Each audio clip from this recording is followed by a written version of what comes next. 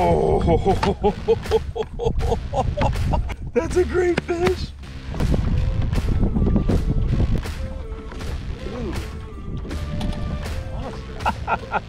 It's another 4-pounder. That's gotta be 5. Crushed it. Yes, yes, baby. Look at that.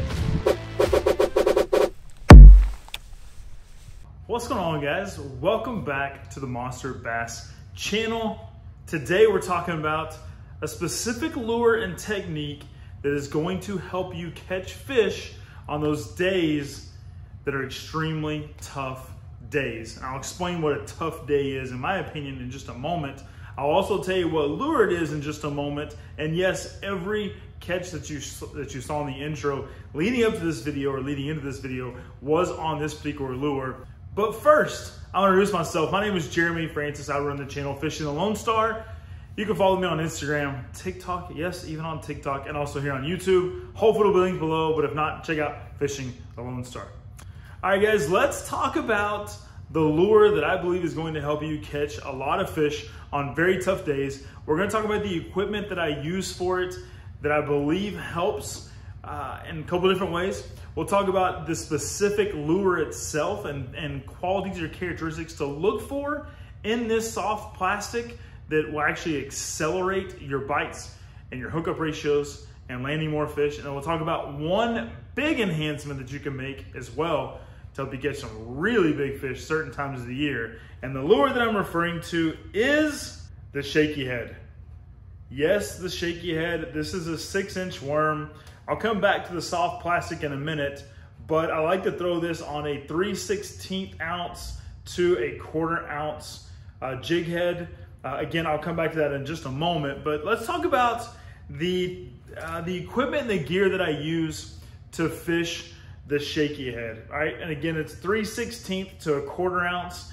Really, I'll step up to a 1/4 ounce if it's windy. Otherwise, I'm throwing a 3/16 ounce.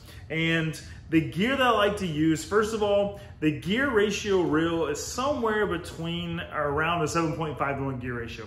Really doesn't matter because you're not moving the worm itself. You're not moving it with your reel. You're just gonna move it with your rod. And as I'm explaining some of this, I'm gonna show some on the water footage as well. So you're gonna see some catches, some footage, etc. that I'll overlay into this video. But you're going to move the worm with your rod, kind of hop it or drag along bottom or just dead stick it. Letting it sit there is going to be highly effective if you're using one particular type of plastic. Again, I'll come to that in bullet point number 2. But still on bullet point number 1, the real 7.5 to 1 gear ratio, or even faster. You can go faster, you can go slower as well. But 7.5 to 1 is about what you want. I also use a medium heavy rod, but I will tell you this particular medium heavy rod has a lot of tip. You see how there's a lot of bend here? So actually it's probably a little bit more of a medium power, but a medium heavy will work fine. If you're gonna be throwing lighter, like 3/16 or even like a 1/8 ounce, I would even go with a medium power. Fast action's fine, but a medium power rod. It's just gonna allow you to get more casting distance on your cast because you're gonna have more of a parabolic bend in your back swing to help launch the cast forward on your lighter lures. The line that I like to use is 14-pound fluorocarbon. That's just what I use here in Texas. If you're fishing clear waters, I would maybe go to like a 10 or 12. Just know you really aren't gonna be able to really jack them with that type of line. But 14-pound is usually what I use, with the exception of the third bullet point I'm gonna get to in a minute. So stay tuned for that. The reel itself, all right, this is the Lose Custom Light. This is a pretty new reel for me. I really like it because it's light, as the name implies, but because it's light and it's meant to cast lighter lures, whether it be a weightless soft plastic or any type of shaky head, Nico rig, things like that, this reel works really well. But previously, before upgrading to this one, I did use the Lose LFS. So this is just a standard $100 Lose reel, aluminum frame. This also worked really well. This actually is what I just took off of this combo. So loose LFS works really well. I prefer the custom light. I can just cast a little bit further with it. It's a little bit lighter in hand. So it depends on if I'm gonna be using this a lot in a particular day. I'm probably gonna go with the loose custom light, but the LFS is a great reel as well. All right, let's talk about the soft plastic. All right, now this particular soft plastic is called the MB for muscleback, but MB Fat Finesse Worm by X Zone Lures. And let me show you the jig head that I have here. I'm just gonna take this off. And what you'll see here with the jig head is just a screw lock here with a standard, actually this is a tungsten, but you can throw lead as well. It's just tungsten allows you to go a little bit of a smaller head, but pretty compact head design. This is a 1/4 ounce. Again, I like to throw a 3/16 ounce as well. But one thing about the screw lock is you're literally just gonna take your soft plastic, just stick it right in the middle, just screw that right in. Helps if I do it actually holding it this way to get it started. Okay, so you're just gonna screw that right into your soft plastic, really until the soft plastic comes up to the head, right about there. I like to lay my hook across to see about where it's gonna go in. And I'm just gonna almost kind of just bury that hook right into the plastic. You'll notice it doesn't even come out, obviously unless I push on it, it doesn't come out. That's so I can stay extremely weedless as I'm dragging this along bottom. But one thing that I really like, okay, one thing that you really wanna look for in your shaky head worms, I'm telling you, this is gonna get you more bites, is you want a worm that has very little to no salt in it and is going to float just like this, all right? So when this shaky head hits bottom, if I dead stick it, which means I don't move it at all, this tail is going to float up. It's not gonna fall down and just lay on bottom. A worm with a lot of salt will do that. Instead, this worm is actually going to stand up, just like this, all right? So the MB Fat Finesse Worm by X Zone allows that worm to float, or it's a floating worm. The Airtail Wiggler by Grande Bass Fishing that came in a recent Monster Bass box does the exact same thing because it has air in the tail. So either one of those, I would recommend that you can use as a good shaky head worm that is going to stand up just like this on the bottom, and I promise you it's gonna help you get a lot of bites. Now, almost every fish that you've seen me catch so far in this video, the highlight clips, etc., have come on this exact color, which is a plum color. It works extremely well. It's like a darker red with some blue flake. Whether you're fishing colder temps, warmer temps, normal water temps, doesn't really matter. Something about that red and that blue flake just really gets fish to bite in some of the toughest conditions. Now, what I consider to be tough conditions is when the barometric pressure is rising, you've got a very high sun, meaning there's little to no clouds, maybe there's some extreme temperatures, whether it be really hot, really cold, or just a crummy day and fish aren't biting.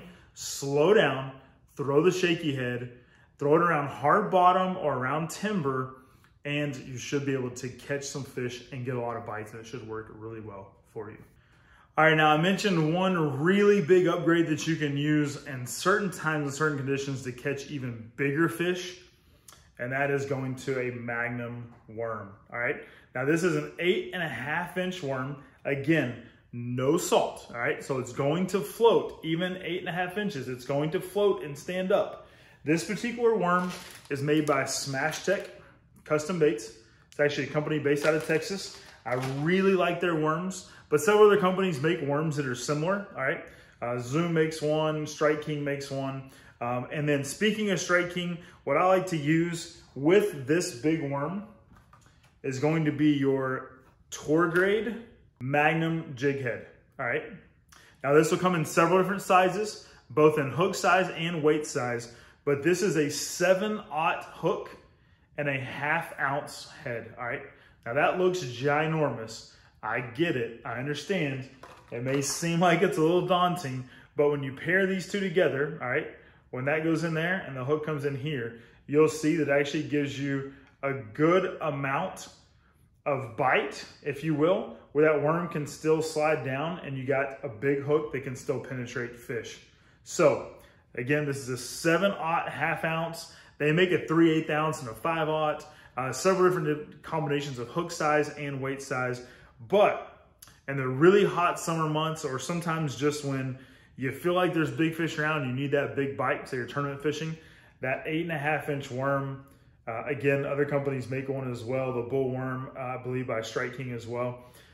It helps draw in bigger bites, bigger fish, etc. Now, obviously, if you're upgrading to the bigger hook, you're gonna wanna upgrade your line.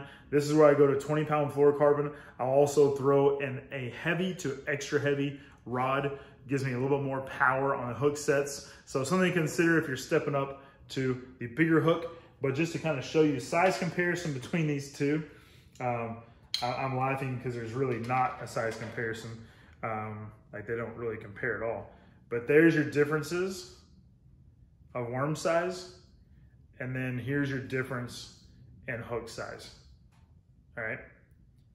So this is what I throw probably 90% of the time, a 6-inch worm on a 3/16 to a 1/2 ounce weight. But there are times that I will step up to the bigger worm and it works. You get a lot of big bites. All right, guys, so that's it. When you need bites, when the day's just tough, high barometric pressure, maybe post-front conditions, high sun, it's just, you know, those tough days, break out the shaky head, and I think you'll have a lot of success. Use the right equipment and the gear for it, and you'll have some good hookup ratios, and I promise you'll catch some good fish.